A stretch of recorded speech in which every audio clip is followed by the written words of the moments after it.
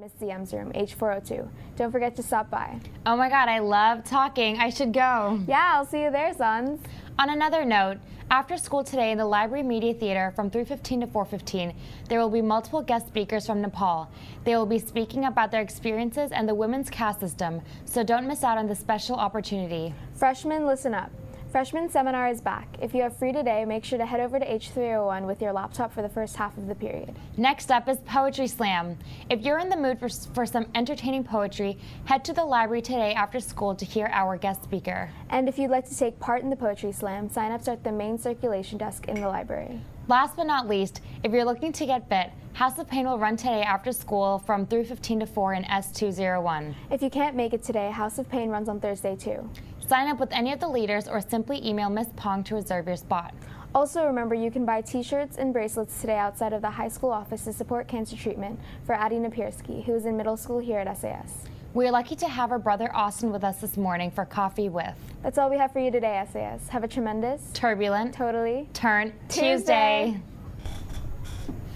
Good morning. This is Coffee with Anthony Sadler and Jamila Adams. And today we have a very special guest, Austin Napierski. Hi, Austin. How are you? Good. Great. How long have you been in Singapore?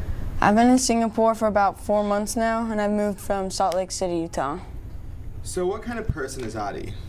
Addie's the type of person that she doesn't care about herself. She cares about other people first, and if anybody's going to win this battle, it's going to be her. How did she find out she had cancer? She'd been having stomach pains for a while, and then so she went in for an MRI after a bunch of other tests didn't show anything, and they found a small mass, and long story short, it was cancerous, and so she's back now getting treatment for it. So, is she back in the U.S. now? Yeah, she is. She's at Primary Children's Hospital in Salt Lake on her second round of chemo.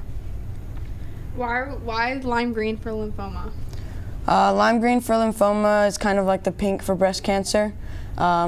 Each cancer has their own color, and lime green is the one for her type of lymphoma. So how did the whole lime green t-shirt bracelet fundraiser start? It's been going on in the States for a while, and my neighbor Becky Danes wanted to bring it to Singapore, and so she ordered a lot of shirts, and so now, and she's been selling them for the past couple weeks, and now they're here at SAS.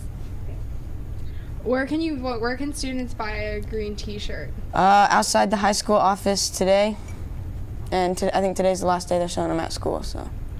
Okay, well, Austin, that's all we have time for today. We just want to say we're completely with you, and just want to ask if there's anything else you'd like to add. I'd like to say thank you to everybody who's given Addie and my family and myself support through all this. Thank you. Thanks.